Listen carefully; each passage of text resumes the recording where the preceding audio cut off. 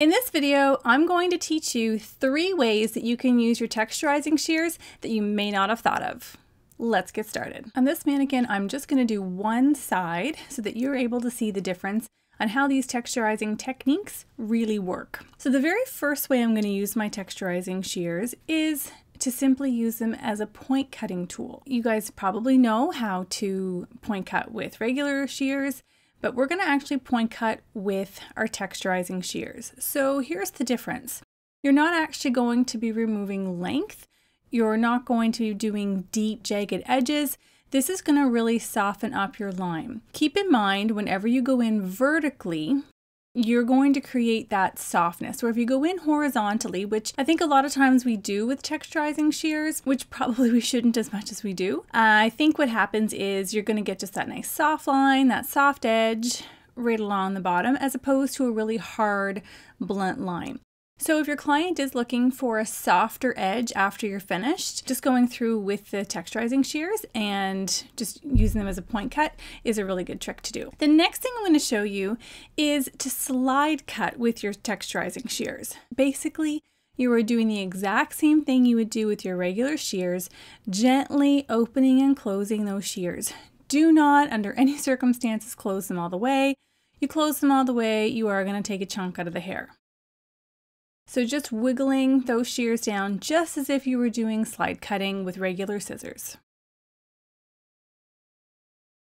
The difference is that you're going to get a lot more softness. So you're not going to be removing quite as much bulk with this. So this would be a good technique maybe for fine hair, or if you just want to remove a little bit, you don't want any noticeable lines in your softening, this is really good to do.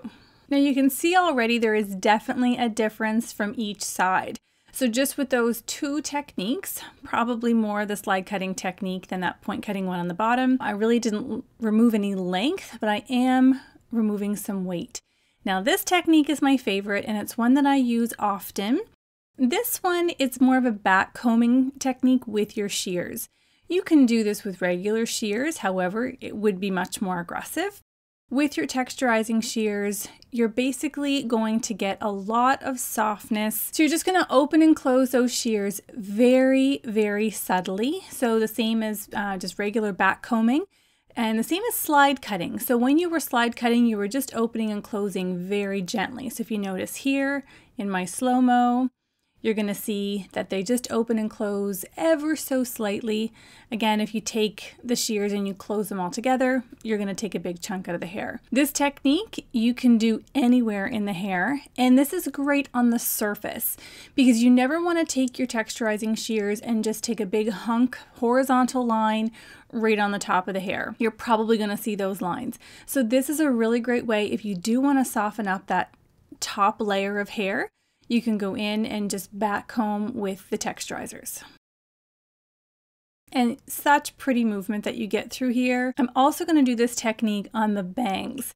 So again, gently opening and closing. If I cut and I close the shears all together, I am going to take some length off. So be very careful that you don't do that and that you're only going in just slightly opening and closing as you go.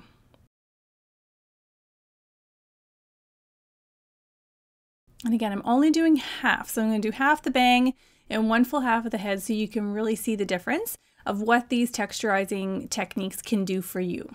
Texturizing is very visual, so you'll notice I'm just kind of taking a step back, I'm looking, and I'm just picking up pieces that I see weight. Anywhere that I see weight, I'm going to go in and I'm going to do this technique. Now the difference is unbelievable. I didn't take any length. All I did was those techniques that you just see me do. And I'm very pleased with this, as you can see. And you can see when I'm pulling it out, you can see almost the frothiness on one side as opposed to that weight or bulkiness on the other. So this, I'm going to do the crown area. This can be done, it's the same technique, your back combing technique. I'm doing it from underneath. This is really good for clients that may want some volume and a little bit more lightness through their crown area. This is going to create some shorter layers underneath, but again, they're not going to be blunt, cut off short layers. You're just going to create some texture underneath. A rule of thumb is that short layers will support long layers. So by doing this technique on the underside of that crown area, I'm creating a lot of lift and a lot of movement by placing some shorter pieces underneath the longer pieces on top. So no length is being lost. I'm simply creating some texture. I'm holding this piece up here just so you can see that no length has been lost. So if I was to close those shears right away, I would still end up with some pretty harsh lines and gaps, even though they're texturizing shears.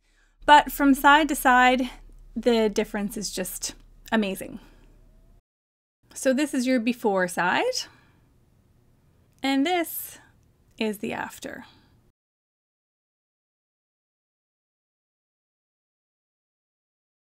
If you're struggling to create texture and volume in your haircuts while still maintaining length, I really think that this technique could really help you out. So don't be afraid to use your texturizing shears in a different way. Don't just go in the horizontal. In fact, I don't really encourage that at all. Always keep them on either a diagonal or a vertical, and try some slide cutting, and definitely try that backcombing technique. You're absolutely going to love it. And point cut some edges and just play around and have some fun. I did this haircut on my graduated bob, which last week I did the diamond halo on. So if you want to check out that video, it's right here. And in the meantime, have a great hair day.